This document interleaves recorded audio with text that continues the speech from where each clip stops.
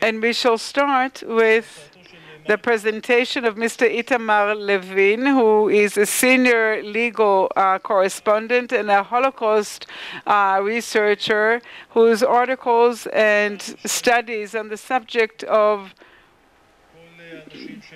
the money of the murdered Jews in the Holocaust became known, as well as many other studies that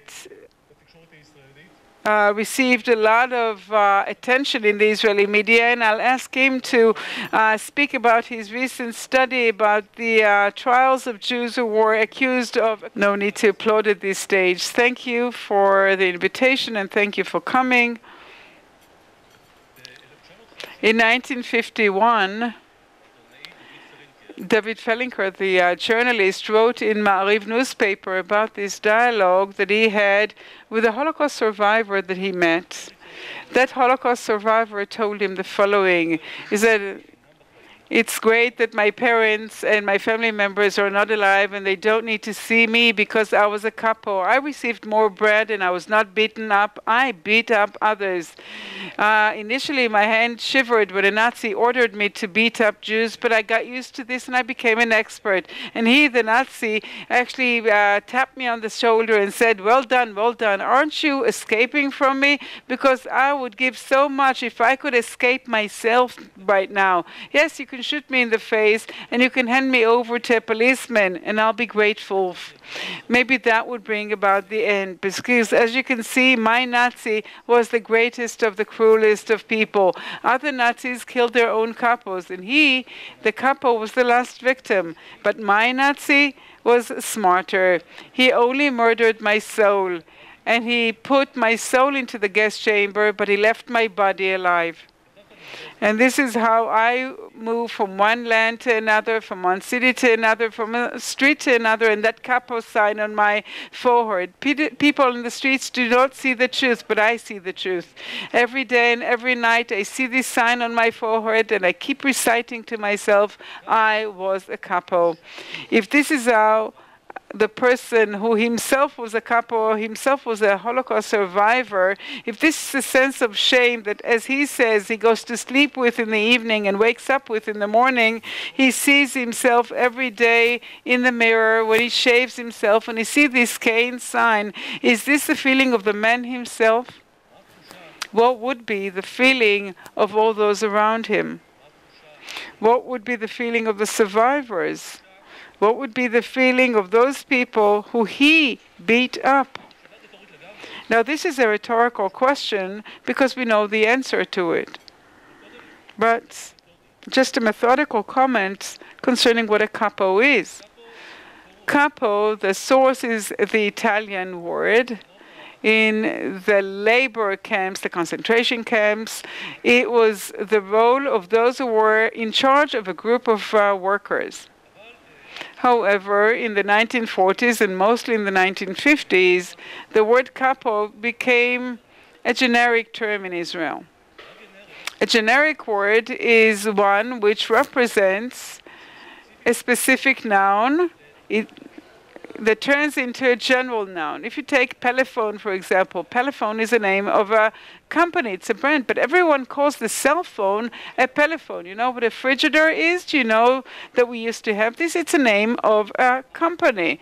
Arctic and Cartiv are names of companies that manufacture ice lollies. Capo has also become generic. Every Jew who had any role or any position under the Nazi regime received the title of a capo. And it wasn't exactly very respectful. Nobody meant to flatter them or compliment them by saying this. It was meant to shame them. And this is the title of my lecture. Understanding where the shame stems from. Today we call it shaming. We still don't have a word for this in Hebrew. Biyush, well, it's a lot more than that. Where is the shaming coming from? We have to take a step back to understand this and go back 60 years, maybe even 70 years, to the days in which the Jewish settlement in the land of Israel became aware of what was happening in the Holocaust. And very quickly, there is a juxtaposition created between that passive Jew that goes to his death like sheep to slaughter, and the Zionist young new subject that is fighting for his or her life. And it really doesn't matter if that is true or not, because the way of myths and conceptions is that they have a life of their own, and the facts don't matter that much. These perceptions become stronger when Holocaust survivors start arriving in Israel in 1945 and later, and very quickly what emerges is the two groups, this juxtaposition between the two groups. There were those heroes, those underground fighters, members of the Zionist youth movements, and if they came from the left, even better, and all the rest, all the others. Try to imagine for a second the monument of the Warsaw ghetto. Even those who didn't visit it know its replica in the Yad Vashem area. This is where the central ceremony for Holocaust Remembrance Day takes place every year. So what you see here is the fighter that holds this primitive hand grenade or the Molotov cocktail. He is the one that is carried on the shoulders of the masses of the suppressed people of the ghetto, and they carry him on their shoulders. So this is the perception of Nathan Rappaport when he made that monument 5 years after the Warsaw Ghetto uprising, and that is the prevailing perception for dozens of years. My topic is not if that changes and how. It does change. However, when we talk about the trials of the capos, the different officers, these trials take place at the beginning of the 1950s, and you cannot understand them without the background of that perception that says that those who went like sheep to slaughter, or the victims went like sheep to slaughter, are at best worthy of our mercy or compassion. In the worst case, are ridicule. Moreover, the ones that collaborated with the Nazis. This is a very dichotomous approach, a very simplistic one. If you had any role in the Nazi machine, then it means that you were an accomplice. It's very simple. Nobody looks at the complexity. Nobody looks at the question, why did you carry out this job? Or what job did you have? To begin with, was it forced or was it done willingly? Did you use this power for good ends or bad ends? And this is where I have to say something that if I wrote this, I would make it very highlighted and use the font or the size of the font that would be very large, even 18. Many of the different officers, the office holders, were noble people. I don't have the stats. Nobody actually did the stats, but quite a few of those different officers used the powers vested in them to rescue Jews. A week ago, one of the heroes of the Holocaust passed away, an unknown individual, Yaakov Chiquito Maestro.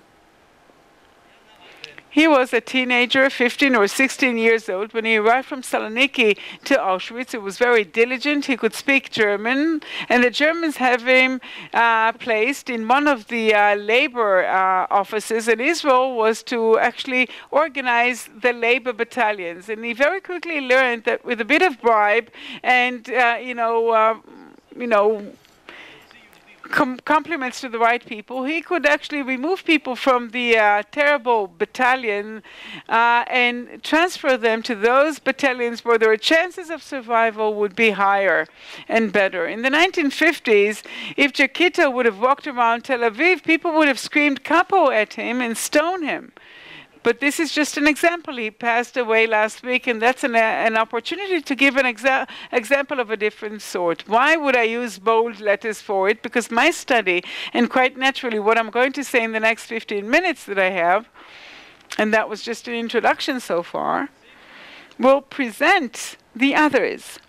Because my study deals with those who were brought to trial. Those who were brought to trial, at least there were evidence showing that they abused their power.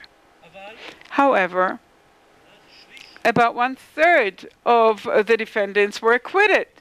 I found documentation of 23 trials that took place mostly at the beginning of the 1950s, another one at the beginning of the 1960s, 1/3 of which were acquitted. Even those who were convicted only received symbolical punishments. And I only want to talk about the component of shame here. when the police starts examining and investigating those complaints filed against those officers, it discovers very quickly that it's not only a matter of shaming, but also various, cases of extortion and lies. For example,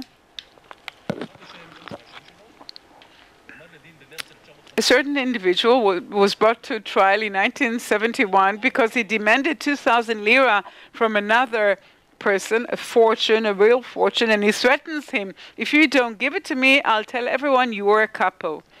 And just pay attention.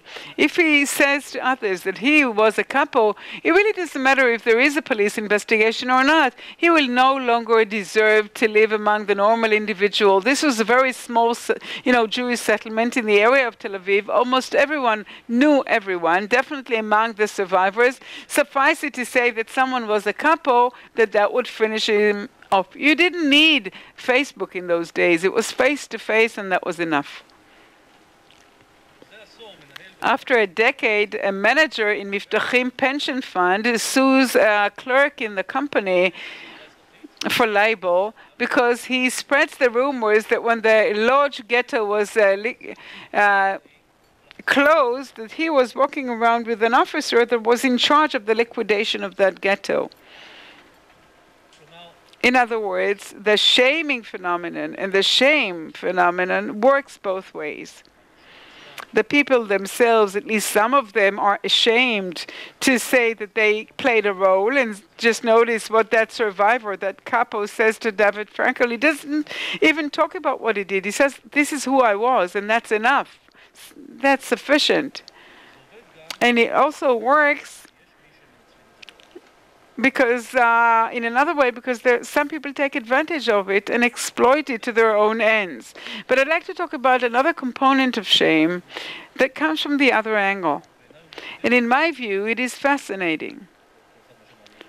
Each of us has our own interests, but I think that it at least requires another discussion of one of the key questions that this young country had to deal with concerning the Holocaust. What do I mean? Another one of those myths that we know of, the Great Silence. That's how it's called. The survivors never talked, they never gave testimonies, they withdrew from others, and that was it. That was the end of it. At least in my study, I find that when it comes to trying and investigating, there was no silence, and definitely there was no great silence. What do I mean by that? Beyond those 40 people who were brought to trial, I found the minutes of 23, but about 40 were tried. At least 120 additional cases were investigated by the police, but no trial ensued. I read all those cases and what remained of them. And this is an amazing phenomenon. It is something that you cannot find in those files and cases. You know what you couldn't find? You couldn't find one case that people said that we could not find evidence because the witnesses were not willing to talk. There was not one case in which they summoned a witness, in other words, a survivor, to give testimony, and he said, I don't want to come. Not one case like that was found. And I think that a few dozens of such investigations are at least a representative sample that requires some thinking. So what's going on here? Let's talk about shame, not of the office holders, but rather the survivors. Now, I'll make it even more pronounced, because some of the issue of shame that accompanies guilt definitely is there. Silence stems, inter alia, because of shame. Stemming from the question of why did I survive? Am I better than my father? Am I better than my children? Am I better than the rabbi of my township? Am I better than the great intellectual? And here, by the way, a certain we come a full circle with respect to the office holders, because a part of this approach is that if I survived, apparently I did something bad. Why did they take pity on me? Maybe I served the Nazis, that's why. So all the circles sort of close one on top of the other. So a survivor might not talk because questions would come up. How did you survive would be how did you survive, with a different tone. Moreover, the silence is there on the familial plane. We know about many of the survivors who never spoke to their children, only to their grandchildren. One of the reasons why, as of the 1970s, more and more books are written about the Holocaust, simply because those people started writing to their grandparents, not their children. So is there shame or is there no shame?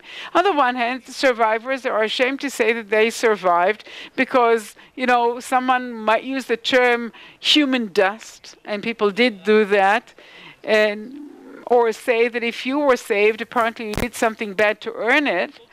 But on the same side, survivors do not talk to their family members, but on the other hand, they do very fluently write pages with foreigners, with police investigators. They go to court to give testimonies. Again, in a very tough situation. What does it mean to bring a victim to trial, to put him on the witness stand, and to hear them talk? Here and there are mental problems. You do encounter witnesses who experience a mental breakdown on the stand. Here and there's a witness that screams and even needs to be arrested because he flies off the handle. But it's not, silence. It's a way of people crying out their plight. I'm no psychologist or anthropologist or any of that, but I do want to propose an explanation. Beyond the fact that the great silence is a myth that has been blown up a lot into proportions that are far greater than it truly is, there's a difference between the personal plane and the public plane, and perhaps that brings us to opposite places. We would think that at home, within their families, people would speak more freely. And in the outside world, in public, they would do something else, but that is not true. We know this from daily life. Sometimes it's a lot easier to open up to a stranger. I'd like to say that when the survivors were asked to give testimonies, to witness against those who actually wronged them, they had absolute no shame. But when they wanted to present justice as they saw it subjectively, there was no shame and no silence. So you can tie this to another point. Many survivors, when they were asked how they survived, many of them answered that what gave them the strength was the will to survive and tell. It comes up in many testimonies, including those who were in that toughest of places. The ability to come back and tell is actually their raison d'etre. So when they encounter a worldview that says that if you survived, it means that you did something bad, and if you were exterminated, and there's a contradiction. On the one hand, they say that those who were exterminated went like sheep to slaughter, and those who survived must have done something terrible. So what should have been done? But if you are in a society where the diaspora Jew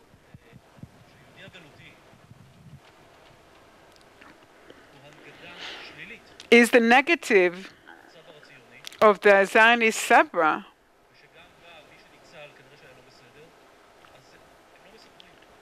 people don't wish to tell anyone, but when you're asking them to tell, then the dam breaks down.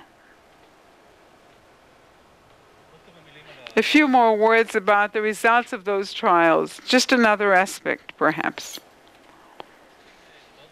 If we spoke earlier about shame, let's take advantage of the next 4 minutes to talk about pride. When one reads the minutes and the rulings of those trials, I, at least as a legal correspondent or journalist, I was filled with pride because of the Israeli judiciary. We know various debates in public about judicial activism, yes or no, but in the 1950s, they didn't even have any papers. The minutes of those trials, the judges wrote in their handwriting on the backside of mandatory documents, because that's all they had. It's a system that did not have the means or the power, or there were no secretaries even. And this system could take those trials, those highly charged trials, and to run them like any other trial. From the procedural point of view, yes, they were debating whether you could remember after so many years if the memories and the terrible events did not appear in layers, one atop the other, and make the latest one, make the previous one sort of be forgotten by others because of the latest ones. And don't take this too lightly, because if we add up that social atmosphere that I talked about before, it's not a simple thing to do. The easiest thing would be to convict every person who was a capo, so let's not sentence him to death or life imprisonment. We can give him 2 months. It's the easiest thing to do, but it wasn't done. And the judges know how to look at the detail, the last detail of every case, to take an indictment and break it down to components and convict in Article A, to acquit in Article D, and to say that there's decisive evidence for C. And the court can take such rulings and sometimes turn them upside down. So if we are talking about the shame that covered our faces, in most cases, it was not justified, because those who were saved definitely did not need to be ashamed of it. Those who had any job to do were supposed to be judged by himself or herself, and in their circumstances. And those who were brought to trial and tried, definitely they needn't be ashamed of it. They can only be proud. Thank you very much.